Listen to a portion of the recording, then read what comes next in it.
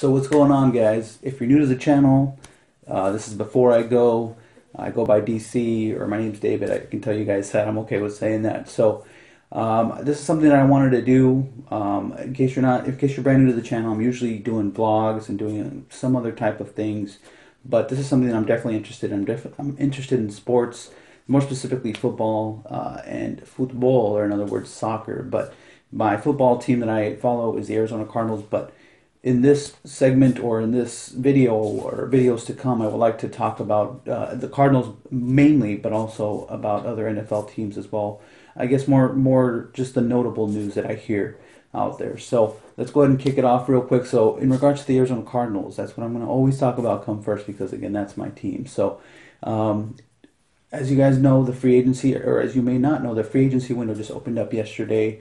Some big news that had happened. I mean, it was such a crazy, crazy day. So Calais Campbell from the Cardinals, as you guys know, well, not the Cardinals anymore, because he went to the Jaguars. He signed with the Jaguars for something like a 4-year deal, $60 million with $30 million guaranteed. So I was definitely sad to hear that he's gone, that he's leaving. But what can you do? You know, such a great deal, can't pass it up. So other notables again is Tony Jefferson. Really liked him, man. It's really sad to see him go.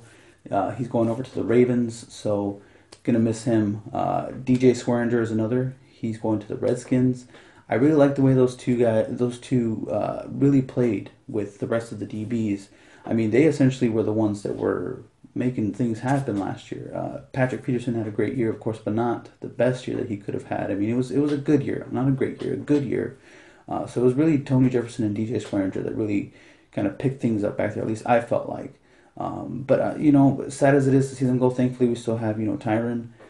We still have Tyvon Branch, who's still in there. And so that also takes me to the next part of the free agency coming in. Antoine Bethea was a big name that I heard that we picked up yesterday, which is good to hear. Kind of as a replacement, I'm assuming, to Tony Jefferson. And then Carlos Dansby.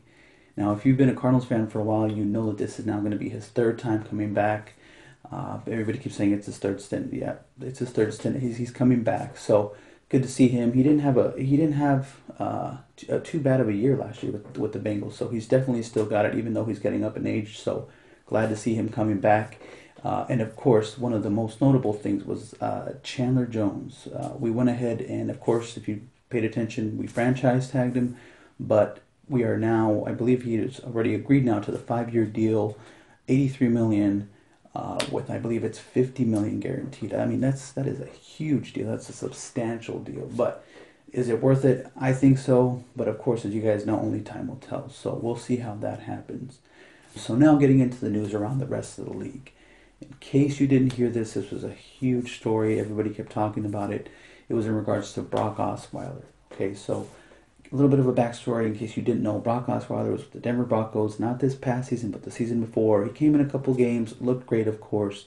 So come the season after that, Texans thought, okay, well, he did so good there in those couple of games. Let's go ahead and sign him to a $72 million deal. What? But that's the way it went down, right? So they brought him in for $72 million. He had a good game or a good couple starts, but then after a while, you could just see him kind of going down. And obviously started to hit reality that, well, this guy might not be the guy that we thought he was. So coach didn't have trust in him. Tom Savage came in, who was a backup quarterback. He ended up having a good rest of the season there for them. So now here we are in this season, right? In now the free agency period for this season. And the biggest thing happened, right? So now this is a deal that happened yesterday. The Browns and the Texans made a trade for Brock Osweiler.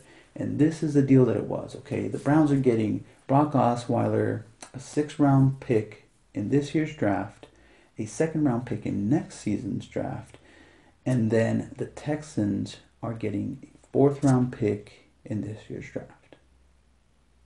Did anybody catch that math yet? So again, the Browns are getting Brock Osweiler, a 6th-round pick from this year's draft, a 2nd-round pick for next year's draft, and the Texans are only getting 1 pick for this year's draft in the 4th round.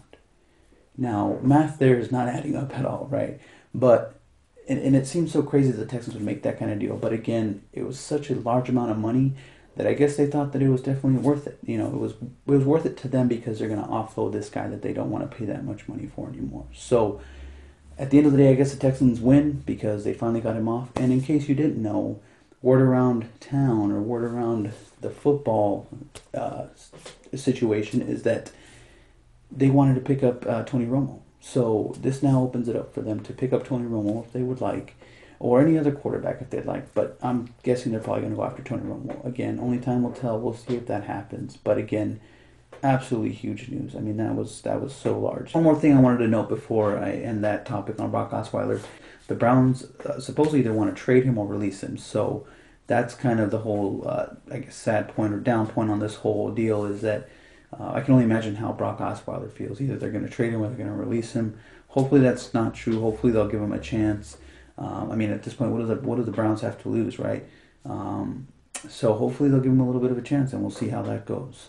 If you guys want to find out any more about that, of course, you can find it anywhere. Google it, you'll find it. So, and last little piece of news that I wanted to leave you guys with. This is still Friday morning, super early in the morning. I was driving on my way home, and on the radio I heard Jimmy Garoppolo. Jimmy Garoppolo put an Instagram post out saying, "Thank you, Patriots fans," or something to that effect.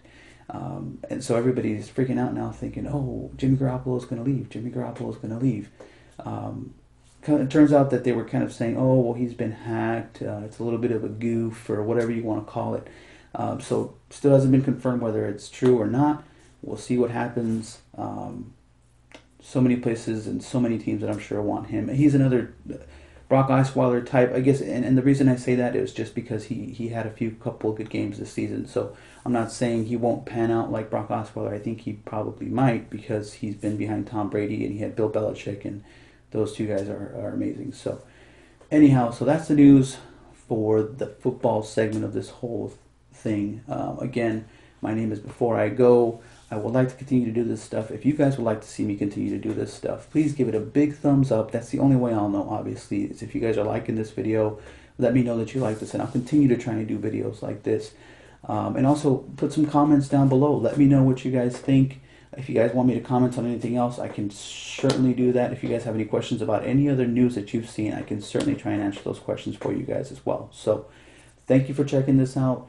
If you're a first time on this, thank you for checking this out. Again, hit that thumbs up. Subscribe for more if you'd like to see more of this stuff. So, before I go, we'll see you guys later.